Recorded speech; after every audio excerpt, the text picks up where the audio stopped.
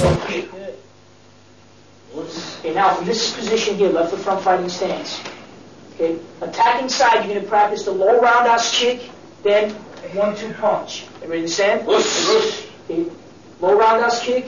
This is your blocking action here. Notice my leg. I'm going to give a little bit to the kick. Again, give. Then he's going to follow 1-2 punch. Parry, hook, then knee kick. I also have this option here, striking the inside of the knee with the low roundhouse kick. We're going to keep it simple now. From here, 1, 2, 8. So I'm creating a little bit of a scenario, a fight scenario. From here, fighting, he's attacking 1, 2, 8, and follow up. Here, again, block, hook, knee kick.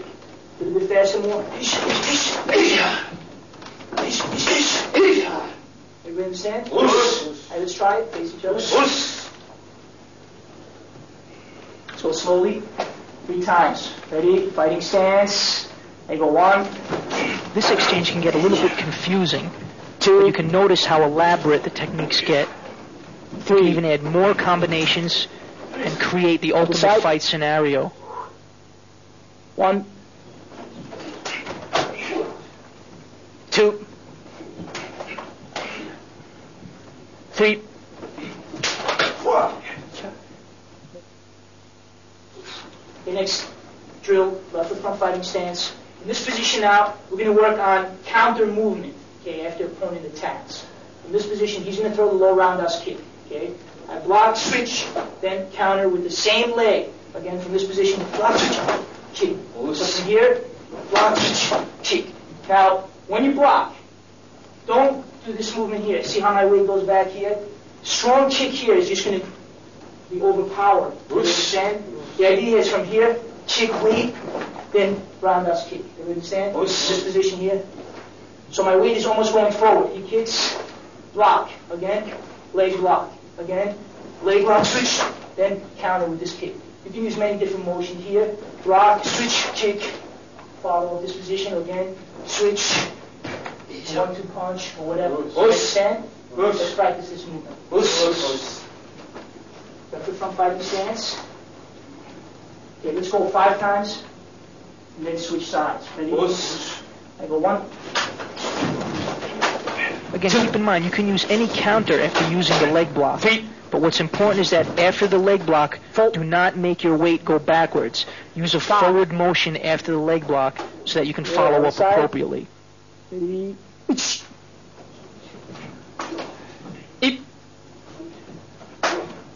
Some.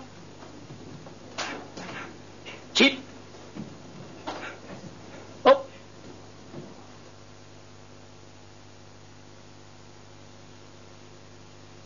Now we'll get into specific partner conditioning drills. This is a close-up of the contact area made in this particular partner drill. I'll elaborate on that here.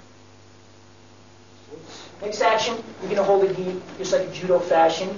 Left hand grab the lapel, right hand grab the sleeve this way. Okay? When we practice the slow kick motion, mostly this is conditioning here. We're going to work to the inside of the thigh. Okay? Very similar to the other conditioning method here. So I'm going to count 1, kick, then the other side, kick. Again, kick, the other side, kick. Now, eventually what I want you to work into, you have to start out just to get the feeling now here from each other, kicking. Then, eventually, I want you to get a little bit pull action here when you kick. Again, kick, right, this action here. Again, here, right? So, the idea is you're controlling here, then you work the low kick. Everybody understand? Then we work the rear, kicking the back leg with your back leg to the inside of the thigh. The same. Okay. So what happens here, you learn how to make the proper adjustments. Usually, with the low roundhouse kick, you practice big motion. From here, you learn how to control the knee, how you travel the knee in, what path it takes. You understand? So from here, I can attack the inside of the thigh. Okay, again, good. From this position here, you learn how to attack from very close in position. You understand? Then we practice both sides. Then the other side, go.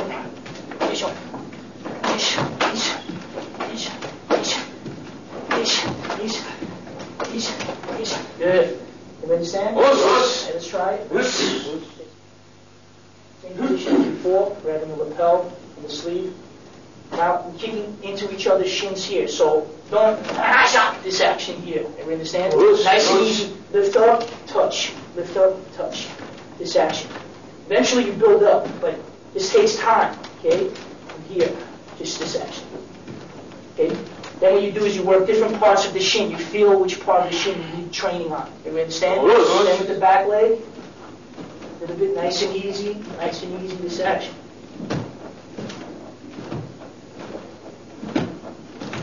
Jump. You understand? Let's try it a few times. You'll count. Hold it straight. Okay, hold the lapel. 10 times with the left leg. So again, what's very important in this judo-type fashion training drill is that your kicks will become more fighting-oriented. The previous drills will then show you how to make your basic kicks into fighting kicks. Here I'd like to introduce to you a slightly different shin kick. Here we're looking at the proper distance that's needed for a good shin kick. But what happens is if you're in close, you can't get the proper range of motion. So we want to make a slight adjustment coming in from the outside and using a slightly different angle, a different blade of the shin. As opposed to the top part, you're going to use the inside part of the blade shin. The inside, this position here. Now, the idea is very close fighting. I take a more balance, and we strike here with the inside part of the shin, of the blade of the shin. Okay? So very close fighting here, you can still work a low kick action. Make sur the foot is below a foot angle. Everybody understand? Striking with the side of the shin this way. So from this position here, okay, the idea is that you're striking the correct part of the thigh area. Everybody understand? So the idea is here, striking with the outside of the shin. Everybody understand? And let's go. Face first. Front line first 5 times. Left and front fighting stance. Okay, grab the gi. I go 1. Although this kick requires specific circumstances, 2. It is a sneaky kick that can get in 3. while your opponent is not on guard. 4. 5. And by using your arms, you can manipulate him, taking him off balance, as you kick. Ready? so that his thigh area is more exposed. 2, 3, 4, 5.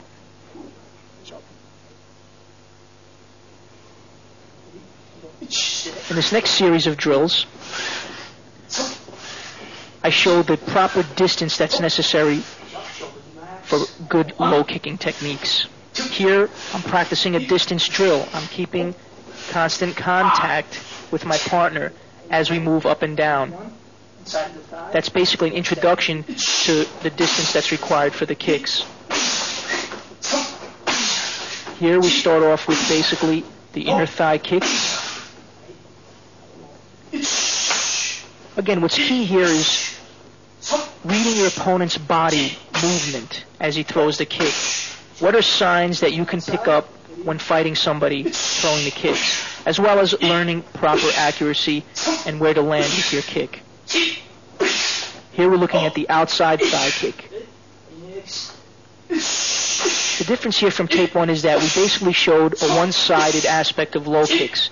One person practicing, whether it be on a device or another opponent. Here we're looking at 2 skilled people in low kicks and how they can combine the techniques together. Here we're looking at an inside and an outside kick. Now notice after the first kick, the slight skipping back that's involved. This is critical for readjusting the distance that's necessary for a good back leg low kick. So we're looking at a lead leg and a back leg low kick. Skipping back and setting the proper distance for the rear leg. We're going to look at the same technique, but now integrated with a high kick. A lead leg, inner thigh kick, skip back, and then high roundhouse kick. So you can see how very important it is to have good footwork when integrating your low kicks with other techniques. When skipping back, you may also want to sneak in a couple of punches also. This is all up to you. Here we're looking at a kind of a fight scenario that I described earlier, My opponent is attacking me with a low kick and then following up with a lead and reverse hand punch. I'm blocking appropriately and then following up with my own knee kick. Here I snuck in an elbow technique. Again, you can see how you can continue adding and elaborating on the techniques. So the attacker uses a leg kick and a 1-2 punch. The defender is deflecting and parrying techniques and following up with his own knee attack. This may be complicated, so if you want, rewind and review the techniques or make up your own. This is what I like to call controlled sparring.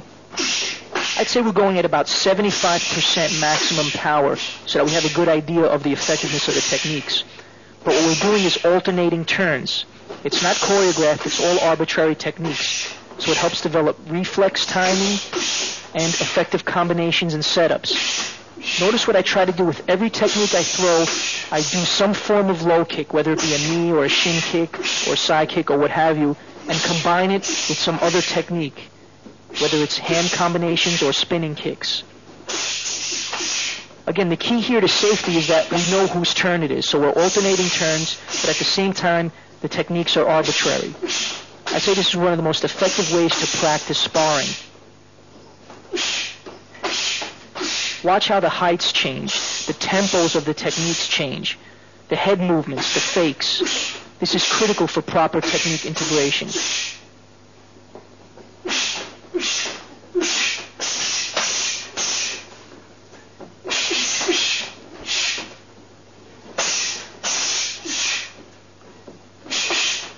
the objective here is to make it as real as possible, but still maintaining safety and creating an environment conducive to learning the technique.